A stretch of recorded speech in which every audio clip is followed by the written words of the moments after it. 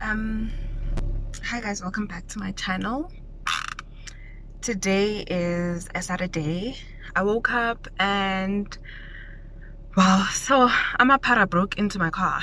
So this morning we woke up to the knock of one of our neighbors who noticed that there was my wallet on the floor outside my car and that they had broken the window, the passenger whatever window. And when we got there, I just saw my stethoscope and I saw my wallet on the floor outside the car. So basically, whoever it is, they broke into my car and they took, because I was tired last night, so I didn't even take my bags out of my car. So there was my two handbags, one I carry for work and my normal one, which had my ID, and then the bag that I think I showed you guys that my mom got for me. It had hospital scrubs in it and it had my name outside. So basically they took that bag and they took both my handbags and that, you know, my work bag with hospital scrubs, basically the green scrubs from the hospital. And I think they dropped the wallet while running. The guy, there's even like blood outside the thingy, outside the window, to show that one of the guys hurt himself while trying to, you know, smash my window. And the whole thing was just so upsetting. Like, I was just like, what does this world turn into? Like, so annoying.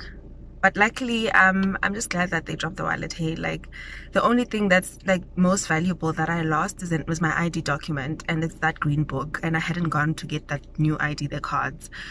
So that's literally the only thing that I lost, other than the fact that I lost two sentimental bags. One I got from my sister, one I got from my mom.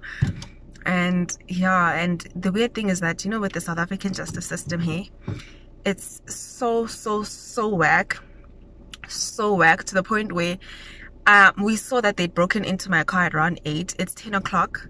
No, it's 10:30. It's 10:30.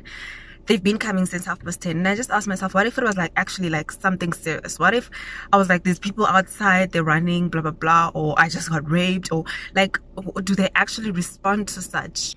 Lo and behold, they haven't come. They have not yet come.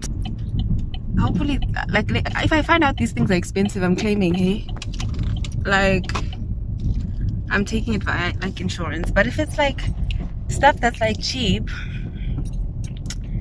if it's things that are like cheap and affordable, like if everything is less than 500 or like 6 at most, then I can do it. So the stuff, like basically we go to work and people just come and steal your stuff. Like, what the fuck? Low-key, I hope he gets his cellulitis. I'll be watching and waiting.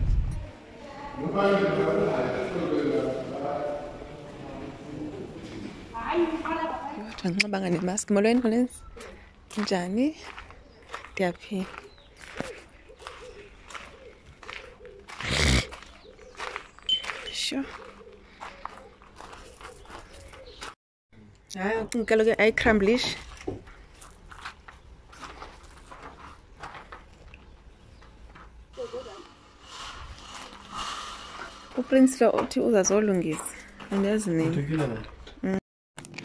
Because they decided to steal my bag, I had to use one of the hospitals like bags or whatever that they used for sterile packs to put my scrubs in, because wow, couldn't see my guys, mess.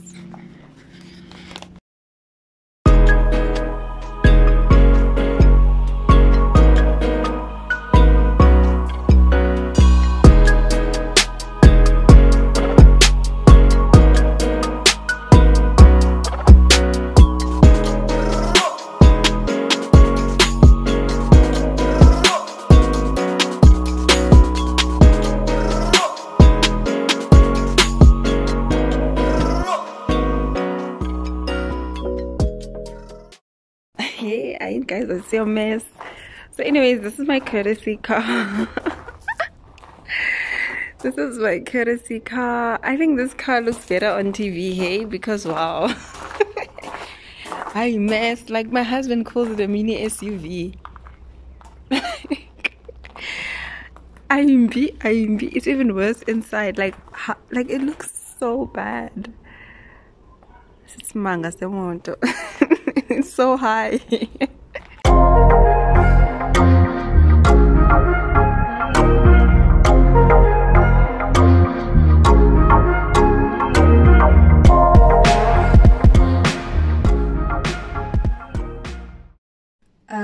Basically because I had lost my ID, or my bag got stolen in the ID pakati, I had to, I'm basically faced with the responsibility of having to make a new ID. And right now it's around past 4, 10 past 4, and been to Home Affairs. I was already inside, and you guys know how long it takes just to get inside a Home Affairs. Luckily for me, this time around, what had happened was that like, basically I was in the line. I was probably the like 20th person. Then the guy who was calling the people just, you know, said everyone who's here to make an ID come to the front. It was a mess. There was a whole stampede, but basically, luckily for me, I made it as part of the 10 people who got in, luckily, because basically I also didn't deserve to be in, because Difike Seku late, like I literally got there like 15-20 minutes before I got in. Long story short, I make it inside. Sifakwe system in Sifakwe Magaba, sort of. Now we're just waiting to have our fingerprints taken as well as our photos taken. And they do the first 4 people, and the system was offline. The camera wasn't cameraing. Camera stopped working. It could not take any more like pictures and stuff like that. So they tried to reboot the whole whatchamacall. It didn't work. So yeah, I don't know, I'm giving up for now. Like, guys, I can't cute at all. I don't know what happened to my lips. The abscess, I put calamine on. I know it looks disgusting, but the situation is a bit tight, so I'm just trying. Like, I don't know, I just got a small pimple. It looked like a love pimple. Next thing, my whole lip was swollen. Next thing, I think it's an abscess. I don't know. Anyways, I'm getting ready to go. I'm packing. I think I have to leave in the next 2.5 hours. This looks so bad. This looks so bad. Anyways, yeah, I have to leave in the next no, I can't take myself seriously. Anyways, so yeah, it doesn't get as real as this, okay? Yeah, let me go take a bath or shower or whatever. I'm just trying to work this. Like, I want your bed to, like, it's not like a cold blister. It's like a bad love pimple. Like, what you... And it's not as big. It's just, I don't know what happened to the calamine. It just went all over the place. Hey.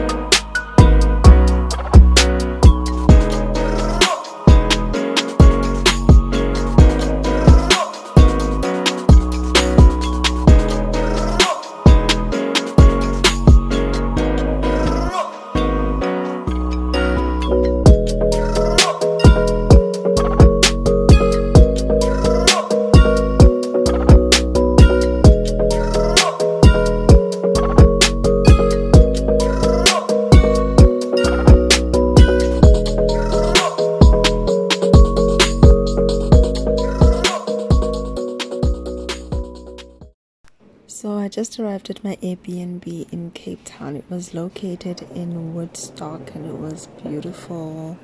Creepy looking.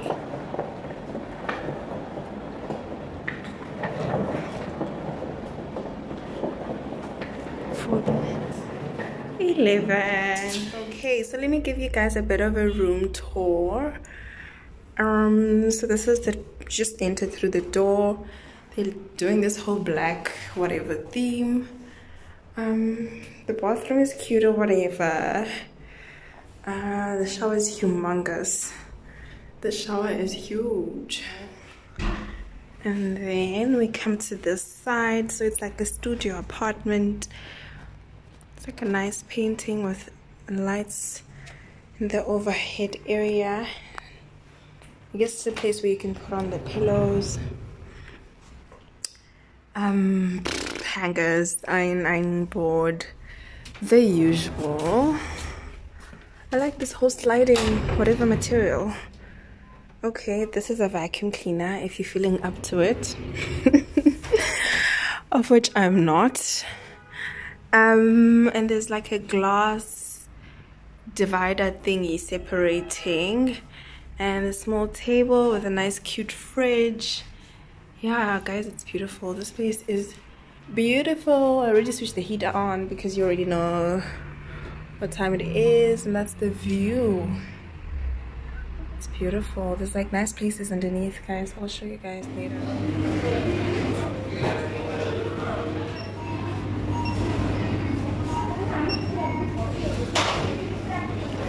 Hello.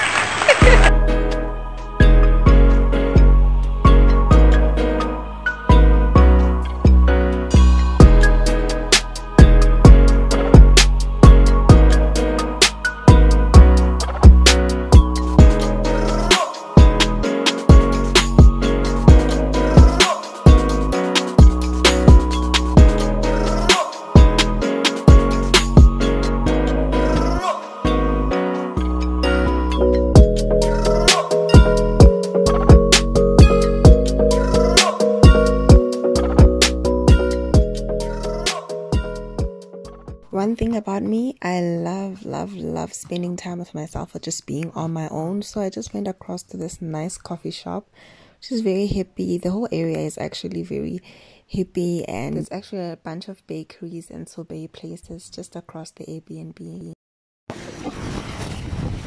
So this is the building.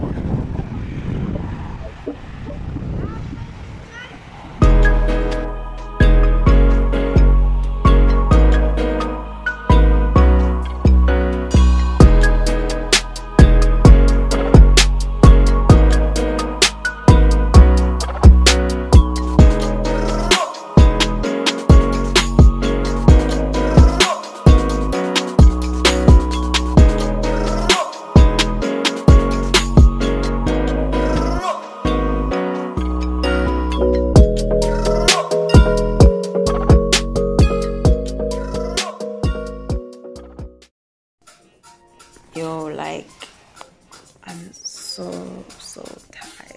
Like, it ain't even a joke. Like, it's me, guys, yo. Oh, this is good. So I'm just gonna take a shower, and after taking the shower, I'm gonna try finish off the movie that I already started watching, which was Intruder. I've been watching that movie for the past 2 days. I still haven't finished watching it. Like, every time there's like some distraction and something else to do. So basically I'm just gonna try to do that. And okay, let me just first wash off the makeup off my face, and then after washing the makeup off my face, I'll try to watch the movie.